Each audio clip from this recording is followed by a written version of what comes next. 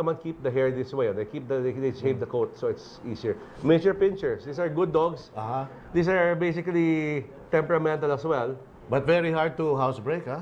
And they're like chickens. You have to really break them in. I mean, they fight with one another. They're a ball of energy. Oh yeah. Paggawa ka mo, nanginginig, oh. Okay, so we go. They're a handful. Right. Okay. Corgis. Corgis are herding dogs. They're really good dogs. Yan ang ano. Royalty. The dogs are the royalties. Aso ni Queen Elizabeth II. Yes. The Windsors. Now these are expensive here not because they're rare, but because we don't have too many breeders who breed them. Okay. But hopefully, eventually, we'll have more breeders who will breed them and prices will go down. Okay. So, just sunod-sunod na natin. Okay, there's the pointer. Hunting dog. Not too many here, but they're good dogs. Pomeranian, popular yan dito. Very popular. We have one of the best in the world here. Really? Yes, one of the best breeders in the world. And of course, the pug. The pugs, very good for the house. Very good dogs. I mean, but of course, they have... Ayan yung sinasabi ko, one of the miscellaneous Pyrenean These are the new breeds that the FCI... And of course, the Rottweiler. Still quite a fierce breed. You have to be careful. These are not dogs that you can, that anyone can just play with. Okay, Saint Bernard. Okay, we go back to studio. Kasi magtatapos na tayo and I want to talk to, I want to discuss one thing with Mr. Dinky Santos here. Ano bang dapat gawin? Like for instance, if you're not sure what kind of breed to get, because we don't have time to discuss all kinds of situations, the family, the size of the home, but what is a rule of thumb if you want to get a dog? Kasi ngayon, mga nanonood siguro yun, wow, sarap pala ng aso, sarap mag-aso, baka meron ganyan.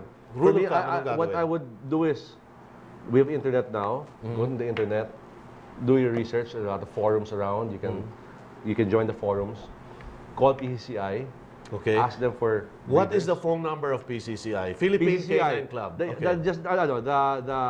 website is www.pccionline.org. Okay, pccionline.org. PCCI Online. pccionline.org. Anong telephone number? Memorize mo ba? 721-8345. Ayun, okay. Call us because we can refer you to the good breeders, and also we can help you find the right dog for you. Okay, 721-8345. 721-8345. Nakausap ko, you're a very efficient person there, si Shirley. Shirley, yes, of course. 721-8345. And look for Shirley. Look for Shirley na. Diretso na ron. Yeah. Ngayon, is it a good idea to buy from a pet shop? Then again, that really depends. A pet shop is a one-stop shop. Okay. Pero naawa ko sa mga aso nun eh. They all look sad and sick. I would go to a breeder because a breeder you buy the dog and the breeder feels responsible for that puppy you buy. Even 5-10 years down the road, the breeder you still can call. You can still call the breeder for questions or whatever. At saka importante nito, makita mo yung parents. Yes. Yes. Very important, makita mo yung parents and dog. Sabi siya, pure breed ito, miniature poodle ito, ang ganda dito. Wait, teka muna, patingin nga ng parents, sino tatay niya? Bakit yung tatay niya mukhang Pekingese? And don't settle for anything less, You have to buy a PCCI registered dog all the time. Kung pedigree dog, PCCI registered. And to make sure it's real, kasi we also have sometimes mga fake. Right.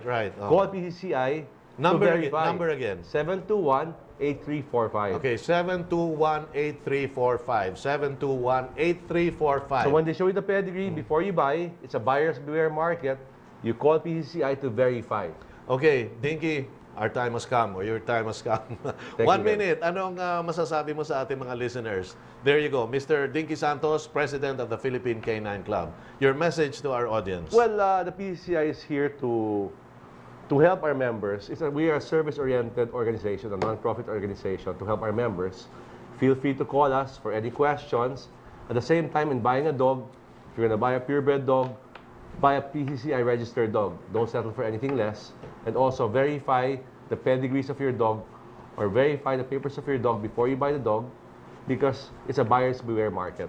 Right. And after you bought the dog, you can't come back, go to PCCI and say, I bought a dog with fake papers. We can't do anything about that. Okay, again, 721-8345. Alright? Unahin nyo yung telepono nyo. Ngayon, para sa may mga naka-internet, www.pccionline.org. pccionline.org. Okay? So, that's it for tonight, folks. Marami pong salamat. Thank you very much, Dinky. Thank you, Jerry. Thank you again. very much. And I hope you people out there, mga gustong bumili ng aso, especially, you know, I think, pag-aralan nyo to get a purebred dog, no? And also, as much as possible, go to the PCCI, go to a recommended breeder. Alam ko, sometimes, you know, you see the cutest things in the pet shops, but try to refrain from that. Unless, sabihin din sa'yo ng PCCI, sige, magpunta ka sa pet shop na yon, ando ng mga aso ni ganyan, na breeder na gano'n. Otherwise, avoid, please. Huwag magalit sa akin yung mga ibang pet shop dyan, okay? So, marami pong salamat. Thank you very much. And have a doggone evening. All right, bye-bye. Thank you.